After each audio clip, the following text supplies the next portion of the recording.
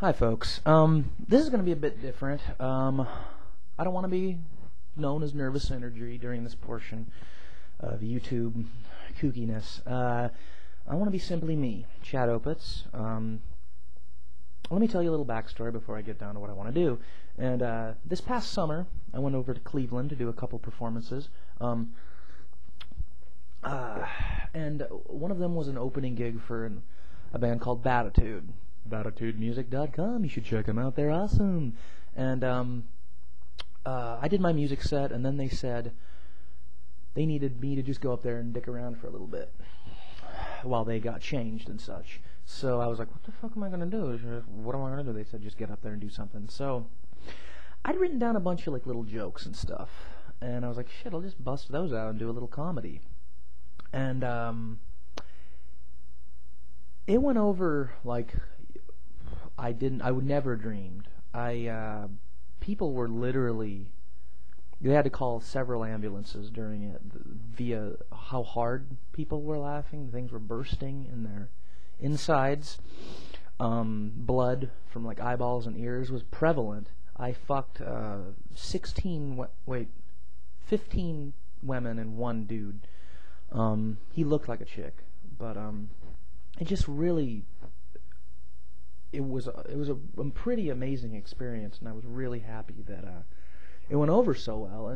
But it's been, the music thing is what I really want to do. But I've been looking into getting this comedy thing going, and it's been really hard to get gigs. And the only possible reason that could be is that they're scared. People are scared. They don't want to hear the truth. They don't want honesty. They want cheap gags, which I'm just not about. And basically what I'm trying to do with my comedy is expose.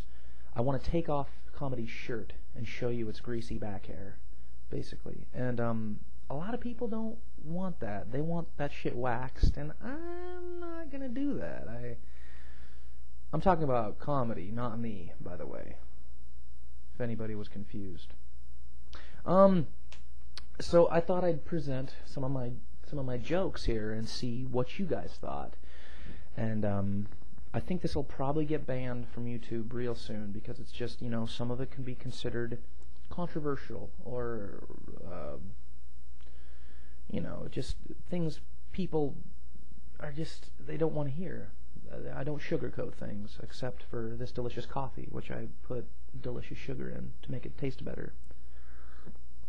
But comedy is not coffee, and I don't want to do that. I want my comedy black, like a gorgeous Nubian princess. So let me get to it. My dad said about my songs and my comedy, son, most of this stuff I'd be ashamed to call you my boy. Which, I cried about that a little bit, but, he was just being honest, and that's what I want to be. So, let's get to this. I went into Hot Topic the other day, and I went up to the girl at the front, and I said, blowjobs. Because I thought that was a pretty hot topic.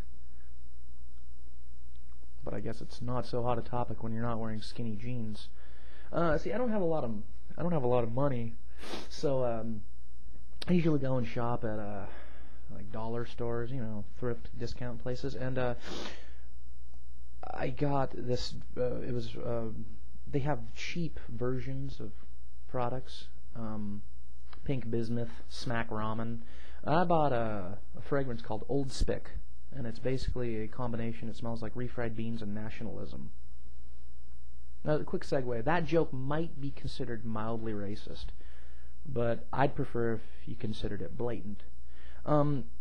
Everybody should do something for them, like to make them feel good about themselves, I feel. And this year, I'm going to do what I did last year. I'm going to make it a tradition, and that's Christmas caroling for the deaf. You see, now that one's considered an on the way homer. You'll get it later on. I have sex with a lot of women, and big, small, just all all kinds, like all races, all creeds. I don't discriminate in that regard. Not when it comes to fucking. I discriminate in other ways. You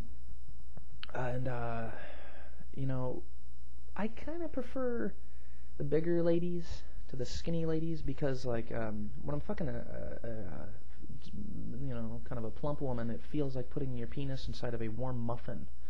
Whereas the skinny ladies, I generally just feels like you're putting your cock in a coffin. And that doesn't, you know, I'm not a big fan of that one. A lot of people are complaining about the economy, but I feel it's a great excuse for not being able to maintain an erection.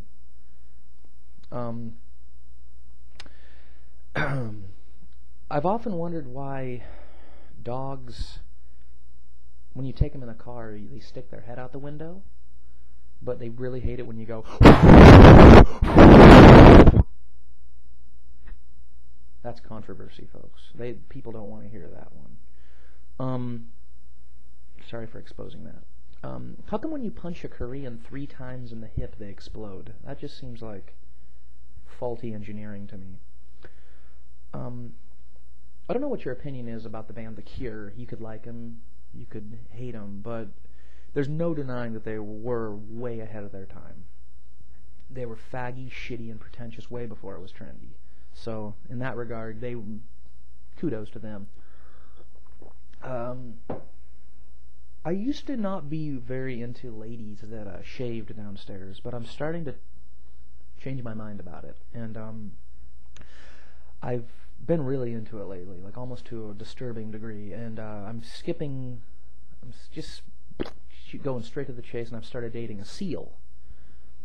But if that fucker sings Kiss from a Rose one more time, he's out.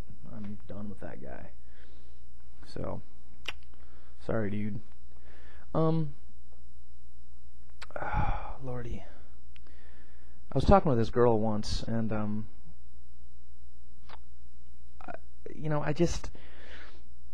the kind of girl I go for, I try to pursue women that are ashamed of their bodies. Not because I find that attractive, it's way easier to get in their pants, basically, and I don't really like to do a lot of work in that regard. I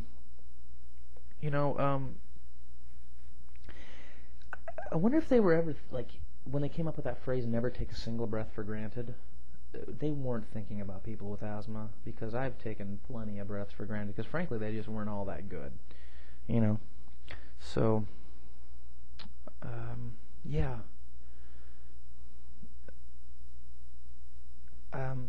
Let me leave you with a piece of advice that I learned from a friend, and I think it's extremely important. You never want to see the hole you came out of filled with 9 inches of black dick.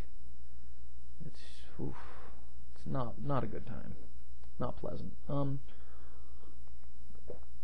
Folks, what I want to be is, if laughter is the best medicine, I want to be your doctor.